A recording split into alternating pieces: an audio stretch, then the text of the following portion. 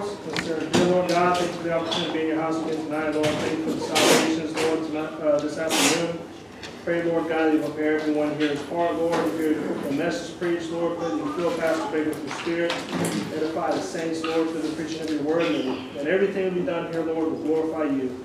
We pray that you'll just bless the rest of our week. This in Jesus' name. Amen. Amen. Amen. All right, this evening service is going to be a part 2 along the lines of answering the atheist, on the subject of answering the atheist. Now, I want to begin this evening sermon with a quote from the most famous, the most prominent atheist. Yes. Richard Dawkins. Richard Dawkins. Yeah. He revised his answer. Richard Dawkins. This is a quote from Richard Dawkins. He says, God, talking about the God of the Bible, God is the most unpleasant thing. He says thing, too. Kind of gives you an idea where he's coming from here. God is the most unpleasant thing humanity has plucked from fiction. God is unpleasant, homophobic, misogynistic, racist, genocidal, megalomaniac, megalomaniacal, and sadomasochistic. And then I think he said being is the next part, but where I pulled this from, it didn't have that. Being to exist, or being that has ever been, drawn up, or something along those lines. So that kind of gives you an idea where these atheists come from, and some of the things that they will throw at the God of the Bible. Jehovah, which ultimately was born in the flesh, Jesus Christ. You can just see that this man, he's just oozing of hate for God. Right. He just hates the God of the Bible. And when it really comes down to it, it's that God disagrees with what he wants. It's that the Bible has a different point of view than what Richard Dawkins really desires for his life. And like we saw in 2 Peter chapter number 3, and Jude verses 17 and 18, it's because God gets in the way of them walking after their own ungodly lust. I can guarantee you that Richard Dawkins is a very disgusting, perverted person. Richard Dawkins was actually interviewed about not necessarily a rape, but a molestation case that went on at a school that he attended as a child. A boarding school or some sort of school in England, in London, where he grew up. And there was some cases of molestation. And I believe that maybe Richard Dawkins, actually, if anyone else remembers this, he himself said that he experienced molestation from this exact teacher. And when he was asked about it, he said that he didn't think that it was that big of a deal. He said that he thought that it was pretty normal for the times that he grew up in. And that there wasn't that, it wasn't anything shocking or disturbing, that it didn't bother him, and he turned out to be a normal guy. Well, if normal means being a God-hater, then I guess you did turn out to be normal, Richard Dawkins. Normal means having zero sense of morality, zero understanding of right and wrong and justice, and someone being unjust, then maybe that is true, Richard Dawkins. Richard Dawkins, when you hear him talk, every time he ever talks about God, he's almost like gritting his teeth. He hates God so much. And that's where all of these atheists come from. So I said all that again, and refreshed that, reviewed that again to say this, when we get into this evening's part 2 of this sermon. When we start looking at these claims, a lot of them are very easy to debunk. Because all you have to do is just read the context. Even in the context itself, like Job 39, you can find your answer. Now here in Deuteronomy, chapter number 22, is found one of the famous texts that atheists like to attack or abuse. And atheists will bring up, they'll say this, that the Bible teaches that if a man rapes a woman, the rape victim, the woman, is forced to marry the man. Who's heard that? Many people? Many people. Well, in the chapter that they will reference you can disprove and debunk that very, very clearly. It's so simple, and it's such a foolish argument. First, I want to begin here in Deuteronomy 22. Look at verse 28, the very end of the chapter. So it says this: If a man find a damsel that is a virgin, which is not betrothed, saying she's not engaged, is very similar to our word engaged, would be betrothed, and lay hold on her, and lie with her, and they be found, then the man that lay with her shall give unto the damsel's father 50 shekels of silver, and then it says this, and she shall be his wife, because he hath humbled her. He may not put her away all his days. So they look at this passage, and they misunderstand a couple of words here. Notice, if you will, in verse number 28, one more time, it says, if a man find a damsel that is a virgin, which is not betrothed, and then it says this, and lay hold on her, and lie with her. So they say, notice what he's doing here. He was laying hold on her, therefore, he's raping her. Because what do you do when you rape somebody? You lay hold on them and you hold them down, right? That's what I've heard many of them say, right? Well, first I want to point out, even within this verse itself, you can debunk that. Because look at the last, what is that, 4 words. What does it say? Does it say, and he be found? What does it say? And they be found. What is it implying? That they're both guilty. Notice that. And they be found. But not only that, not only can you debunk it just from that, but like as I mentioned in the very beginning of this, you can look at the context. I want you to look at the context. Actually, skip up to verse number 25. Look up at verse number 25. Here is the example of a man raping a woman. But if a man find a betrothed damsel in the field, now notice it sounds very similar, doesn't it? But then it says this, and the man force her and lie with her. Notice the big difference. The first one that we read down in verse number 28, it said that he lay hold on her and lie with her. What does it say here specifically?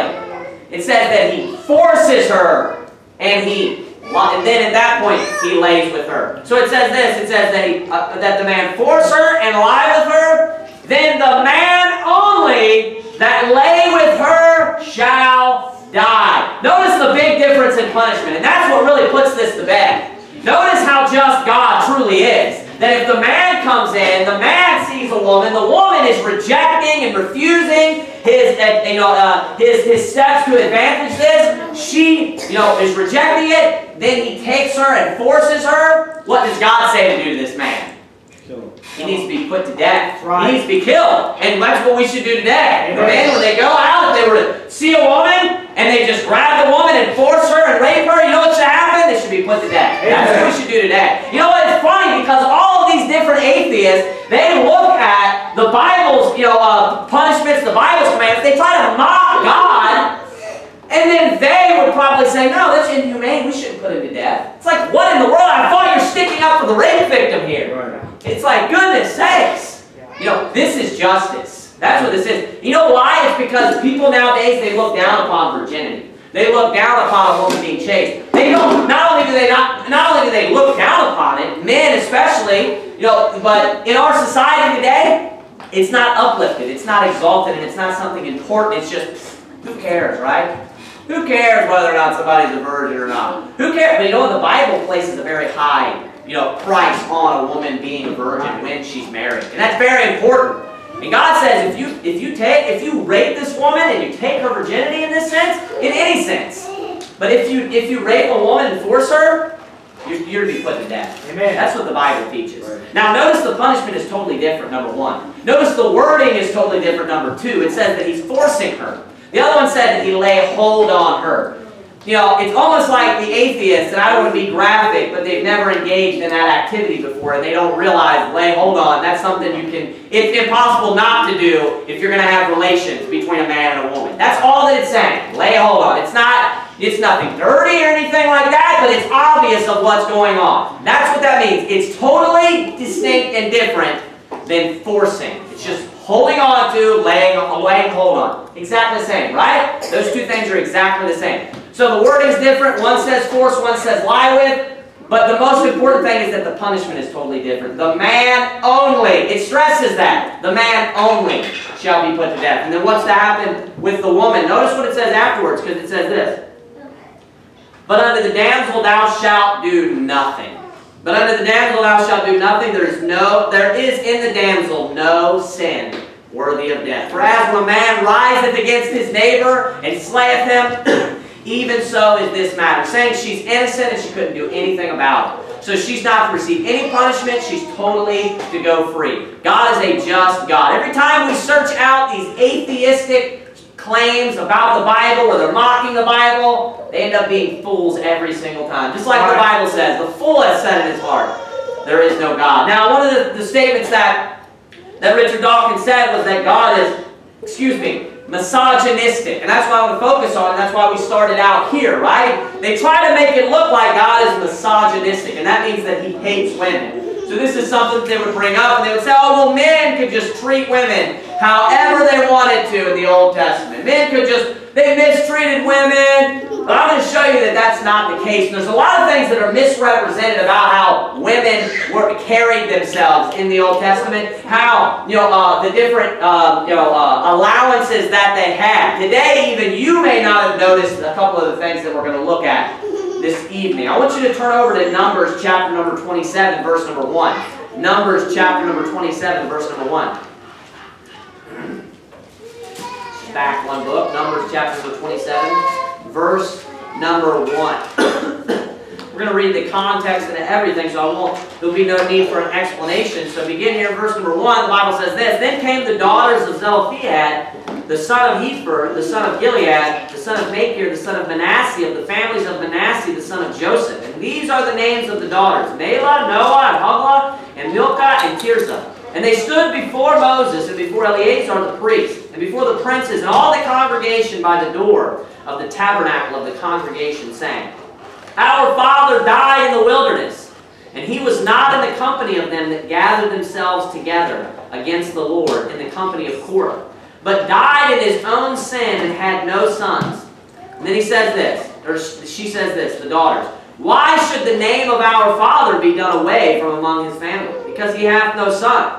So they don't have any brothers. Just these women just go to the leaders here before Moses and Eleazar. And they're saying that their father, he died in his own sin. He wasn't a part of the company that rebelled, right? He died in his own sin, and he doesn't have any sons. So is it fair that his name would just be done away with? Look at verse number 4 again. Why should the name of our father be done away from among his family, because he hath no son? Give unto us therefore a possession among the brethren of our father. Verse 5. And Moses brought their cause before the Lord. And the Lord spake unto Moses, saying, watch this, the daughters of Zelophehad speak right. Thou shalt surely give them a possession of an inheritance among their father's brethren. And thou shalt cause the inheritance of their father to pass unto them. And thou shalt speak unto the children of Israel, saying, If a man die and have no son, then ye shall cause his inheritance to pass unto his daughter. Now, I don't know if you ever paid attention to actually how this works here, but you can see the opposite of mistreatment to women. You can see in this particular situation, it's where there's a father. He has no sons, but he has these daughters, right? All the daughters go to the priest, to Moses, and they request, hey, we don't want our father's name to be done away with. But it's not only that. Where would they live? Think about the possession being given elsewhere, being distributed maybe to the closest to kin. Where are they going to go, right? And notice when God responds, He says, the daughters of Zelophehad, they spoke right. That what you should do if there aren't any sons, who's next in line is the women should be issued that. Now, obviously, these are women that are not married. Let me say that as well. And this is the reason why everything ends up working out being perfectly fair. Number one, men are supposed to be the head of the household. That's not misogynistic, my friend. That's what the Bible commands. And if you think that it's misogynistic, well, too bad you just don't believe the Bible. I'm not going to sit here and just try to, convince some God-hating atheists, right? But if you live your life where the man is not the head of the household, you will have a miserable marriage. Right. You have a miserable marriage. Somebody has to be the leader.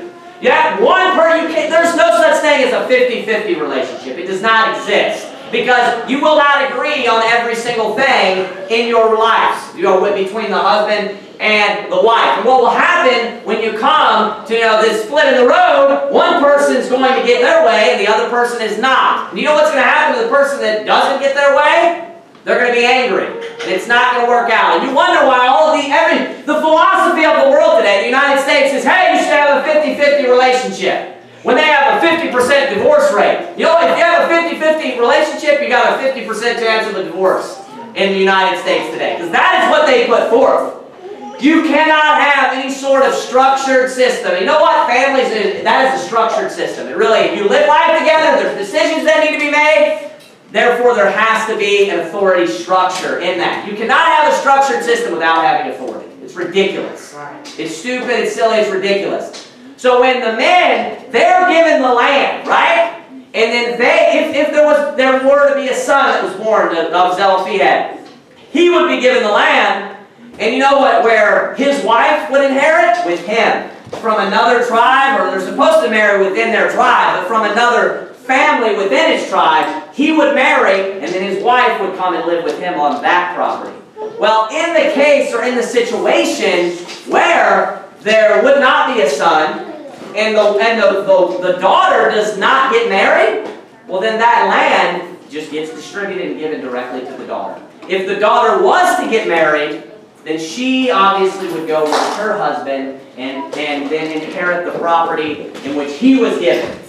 So notice how God's fair. So notice that women, you know, is this something you think that an atheist would be aware of? That women own property under the nation of Israel. Think about that. Women were given the right and given the permission to own property and to be given their father's property if they were not married and if they lived, you know, at the time where they did not, that they had no brothers, if you will. Now, I want you to look at this one more time. I want you to go over to something that's very similar to this. It's Numbers chapter number 36. Numbers chapter number 36. Numbers chapter number 36. We'll get the context as well. Look at verse number 1. And the chief fathers of the families of the children of Gilead, the son of Machir, the son of Manasseh, of the families of the sons of Joseph, came near and spake before Moses and before the princes, the chief fathers of the children of Israel. And they said, The Lord commanded my Lord to give the land for an inheritance by lot to the children of Israel, and my Lord was commanded by the Lord to give the inheritance of Zelophehad, our brother, unto his daughter. So we just read about that, right? Look at verse 3. And if they be married to any of the sons of the other tribes of the children of Israel, then shall their inheritance be taken from the inheritance of our fathers, and shall be put to the inheritance of the tribe whereunto they are received. So it actually gets transferred because there's no one else to give it to in this case. So I misspoke a moment ago. That was incorrect. So they would just be transferred unto whatever tribe that they married unto, if they married outside of their tribe. But look, that's not what I wanted to focus on here. Keep reading. Inheritance be taken from the inheritance of our fathers. I'm sorry, no, verse 3.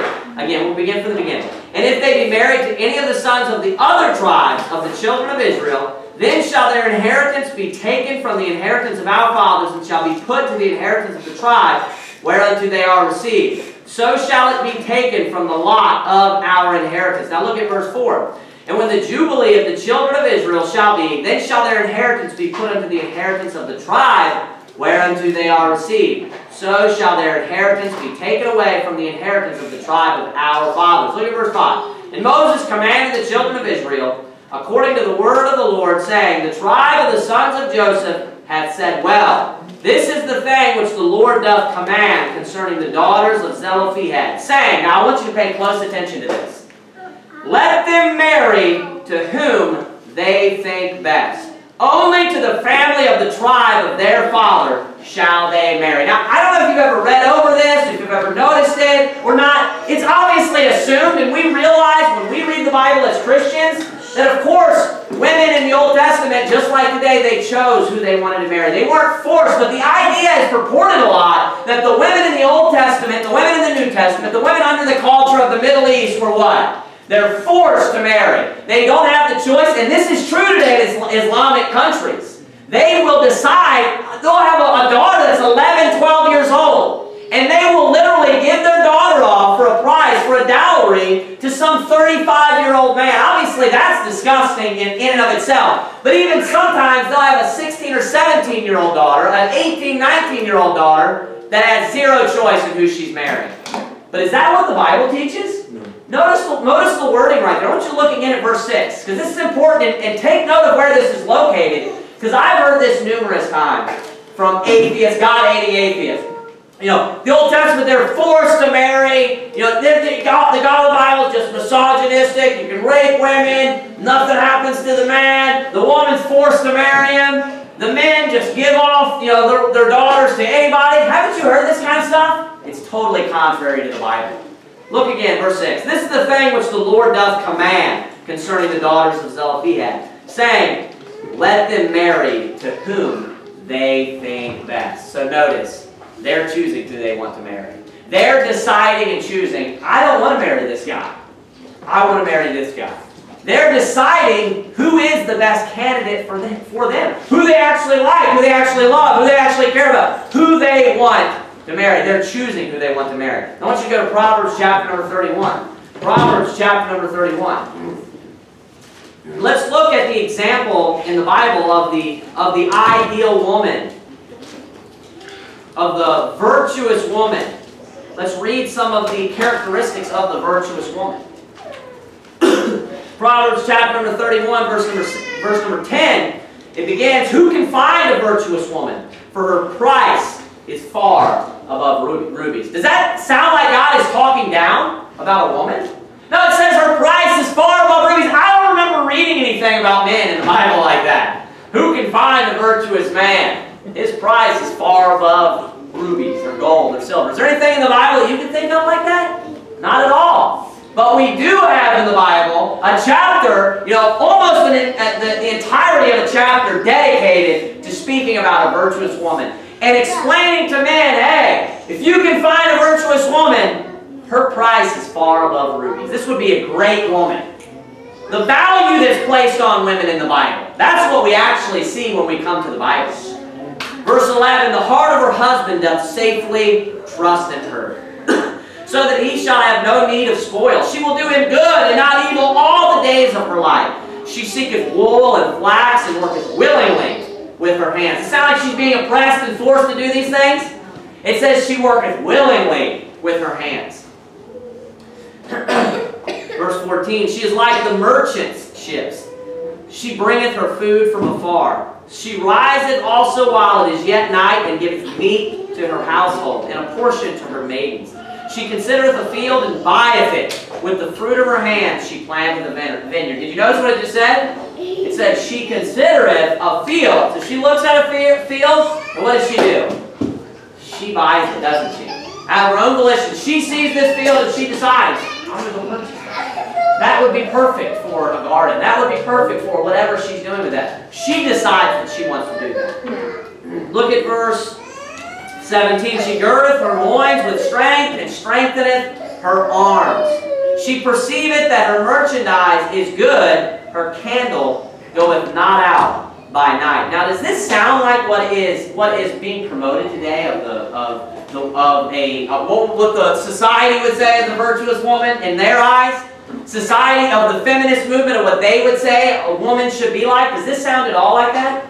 No, but when we read this and you look at this lady, what is she? She's super hardworking. She cares for her family. This is what women should seek to be. And they should not be deceived and fooled by what the world puts forth of how women should be. The world actually tries to make you masculine, is what they try to do. They try to make you feel like, as women, that you're not good enough, and in order to have value, you have to be a man. So what they're actually doing is, they're making feminism of a lower value, and saying, don't try to be feminine, don't try to be a lady, try to be a man, because that's better. The feminist movement is actually what looks down upon being a woman. Being a true woman, and actually being a woman of the Bible. And here's the thing, when you read, does it sound like she's a weak woman? Does it look like she's a weak woman? What does it say? I want you to look at verse 17. She girdeth her loins with strength, and strengtheneth her arms. But let me ask you this also. Does it sound like she's a feminine woman?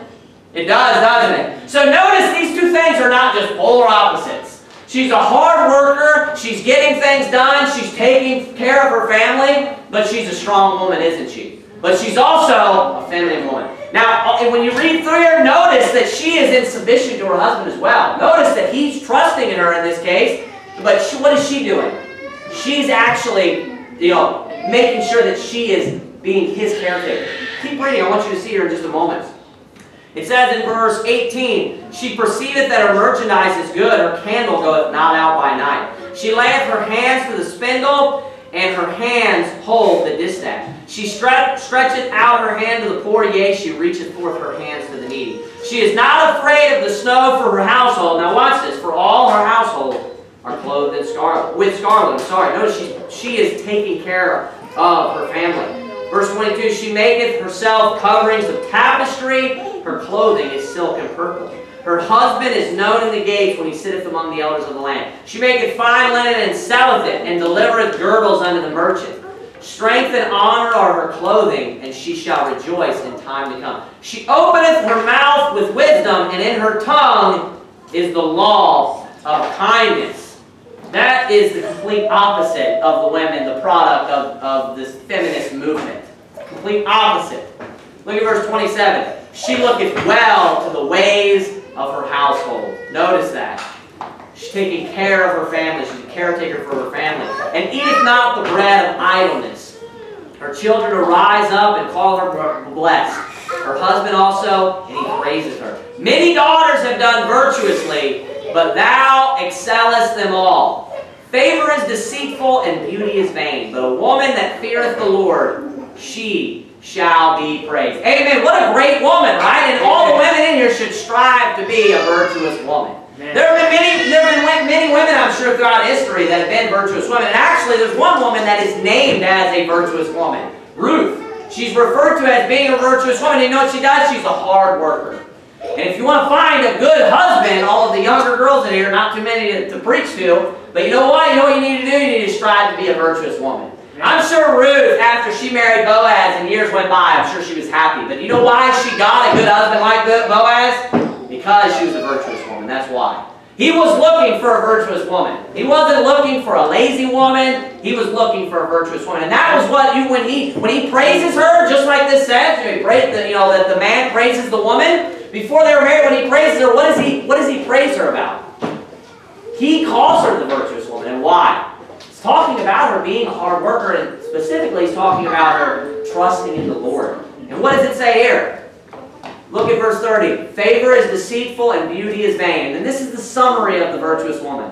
But a woman that feareth the Lord, she shall be praised. So that's the most important thing about being a woman is fearing the Lord. That's the most important thing. The exact opposite. I'm sure that this is Richard Dawkins' idea of a wonderful woman, of a spectacular woman. No, he would mock at this.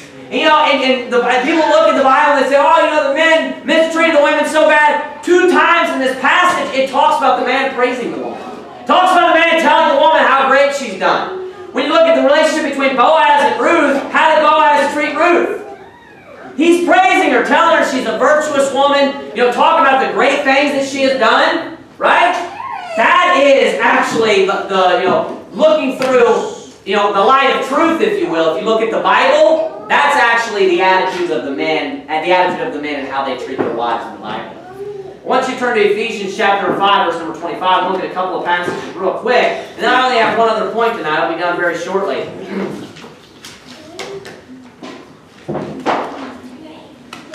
Look at these passages very quickly.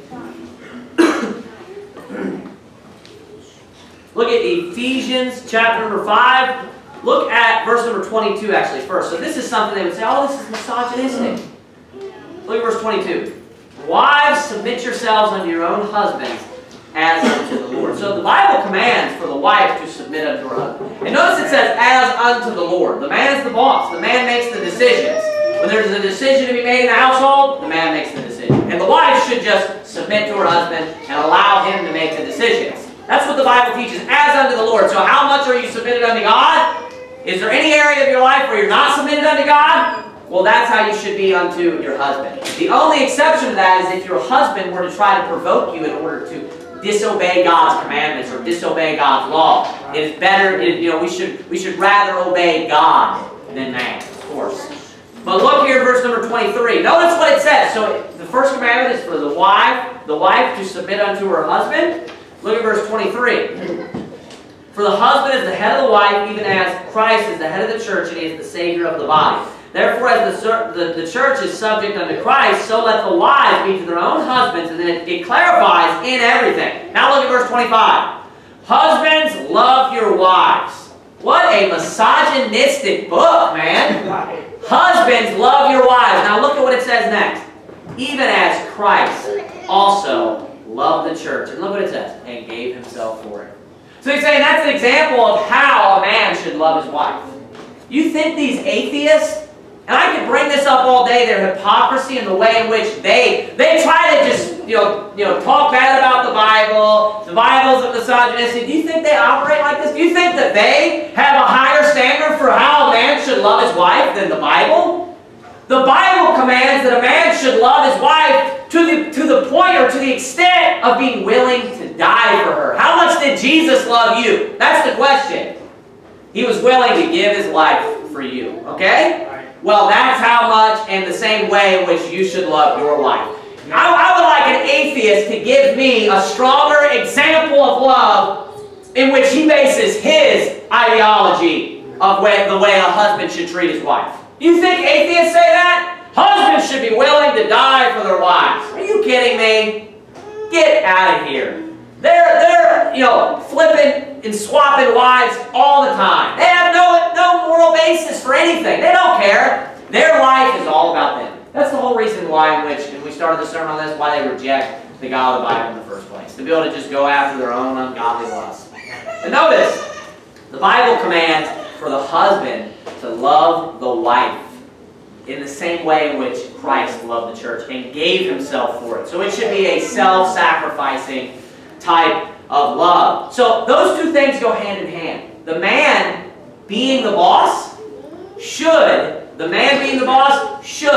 love his wife as Christ loved the church. The same way in which, Christ loved me, right? That he is still my boss. Those two things go hand in hand just perfectly fine. No problems, no trouble at all. I want you to go over, we're just going to read this from Colossians 3:19. Go over to Colossians chapter 3, verse number 19. Just a couple of pages over, actually. The Bible, Colossians 3:19. This is repeated again. It gives you a little bit more details. It says this. Husbands, love your wives. And then it says, and be not bitter against them. So notice all these admonitions, the way in which to make sure that you're not mistreating your wife. Misogynism would be hating women, looking down upon women. But what does the Bible actually teach? No, a virtuous woman, her price is far above ruby. She has a very high worth, a very high value, doesn't she? And husbands, when they're married, they should have a self-sacrificing love. Right here it tells you, husbands, love your wives, and then it warns you not to be bitter against them. I want you to turn to, this is the last thing we're going to look at. Go to Deuteronomy chapter number 9, verse number 5. Deuteronomy chapter number 9, verse number 5. We just have two verses we're going to look at real quickly. I'm going to look at this real fast, and tonight's sermon will be a little bit shorter. One thing that he brought up, and all atheists bring up, is genocide, right? Genocide. Talking about, genocide actually means the destruction of one specific race.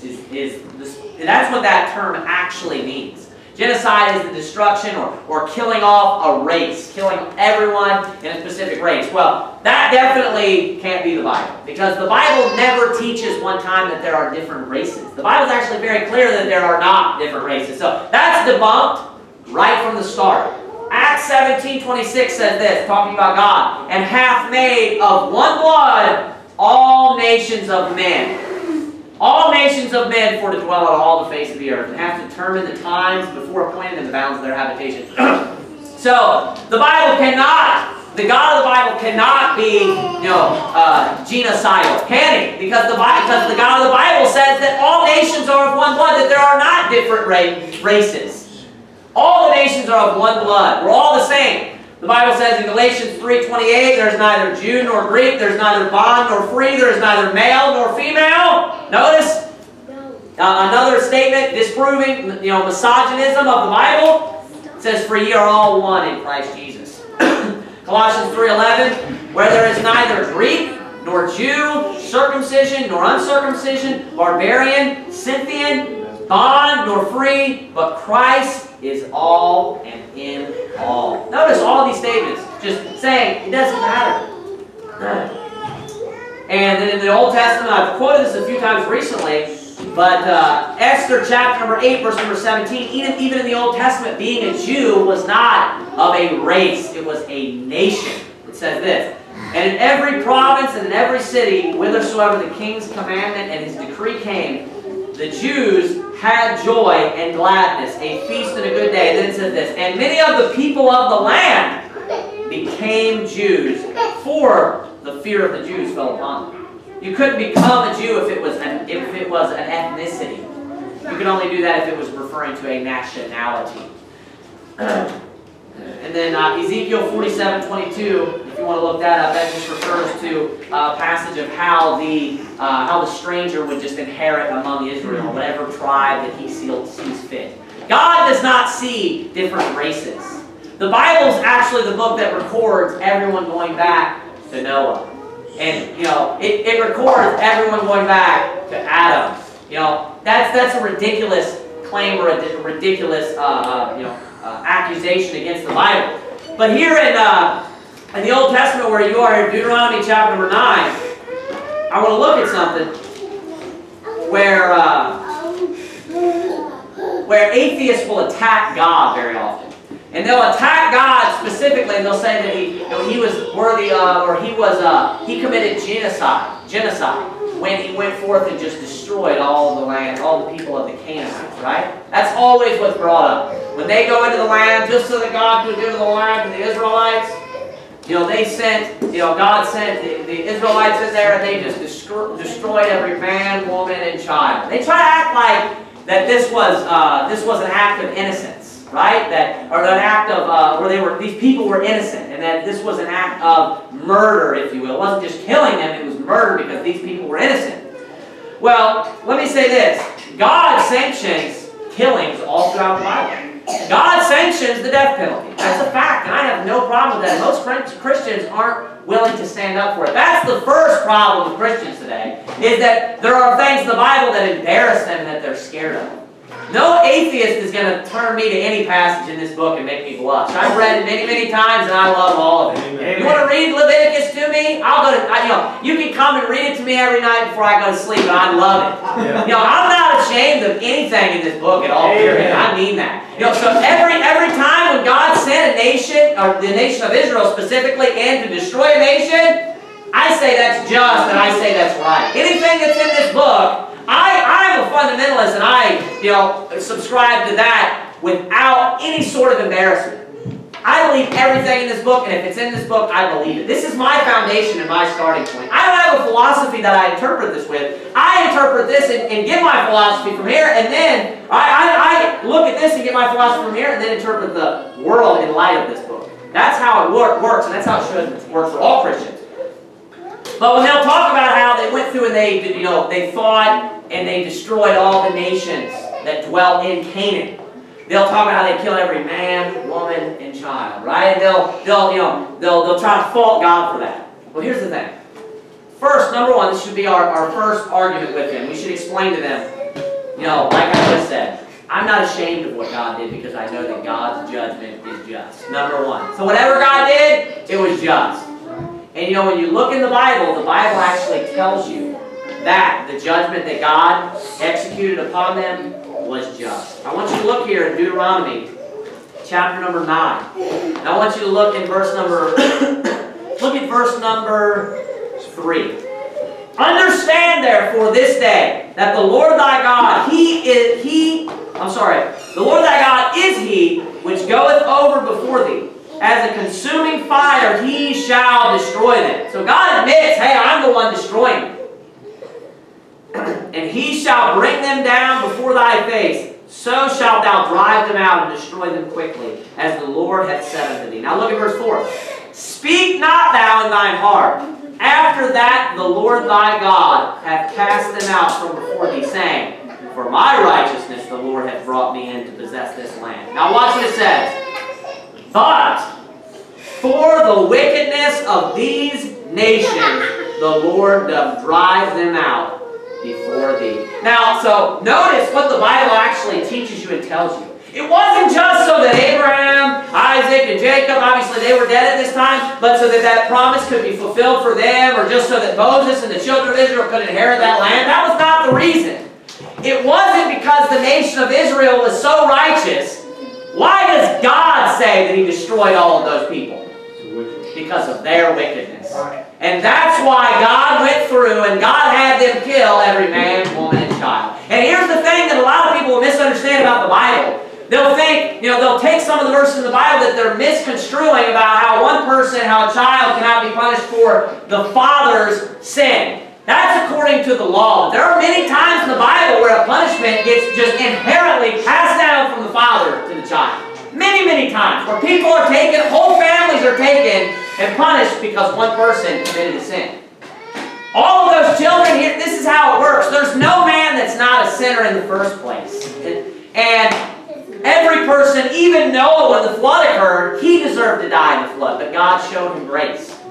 You have to first understand that everyone is a sinner. Everyone. And if someone in there was a child, and they were not to the age of accountability yet, like the Bible teaches, Paul talks about that in Romans 7, the age of accountability, where he understood right from wrong. If there was a child there that did not understand right from wrong, and they ended up dying as a result of their parents' wickedness, you know where that child went when they died? To heaven. You can prove this backwards and forwards. David is a perfect example. When his child died as a baby, he says that, that he's not going to be coming back to him, the child's not, but David, when he dies, he'll go to the child. Where's David going, of course? To heaven. So at that time, he'll go and be with the child, saying that the child is in heaven at that point. So you can prove this in many, many different ways. But the age of accountability, the Bible teaches that if a child does not understand right from wrong yet, they are not, they're not accountable. That's why I refer to it as the age of accountability. They're not accountable or responsible for the sins that they have committed. But you know what? If someone had sinned, well, then they were punished for it. And you know what the Bible says that those nations, all those nations were? What does He say? Why did He destroy them? But for the wickedness of these nations, the Lord doth drive them out from before thee. Why did they get to possess that land at that time? Because they were wicked. And actually, God tells Abram, or his name actually at this point was changed to Abraham, because after the promise, of course, God tells Abraham that he had to wait because the sin had not come to its fullness yet. Its fullness. So God, notice God's righteous judgment. He was saying, I'm not going to go in there. Why? Because it would have been unrighteous for him at that point to go in and just destroy all the nations. Because He wasn't going to destroy them until they deserved it. And it goes through, I'm not going to turn there. Just for sake of time, tonight's sermon was going to be a little bit shorter, because this morning was a little bit longer. But it goes through, and I believe, in the book of Deuteronomy, all the lists of the sins that they had committed. And it's just the most disgusting, perverse sins, just total and absolute wickedness. Just like God says. Don't stand, don't try to stand in judgment of the Almighty God. Don't try to look at Him. It's like, I preached a sermon one time entitled, "Doth God Pervert Judgment?" You know why? Because it's a stupid statement for some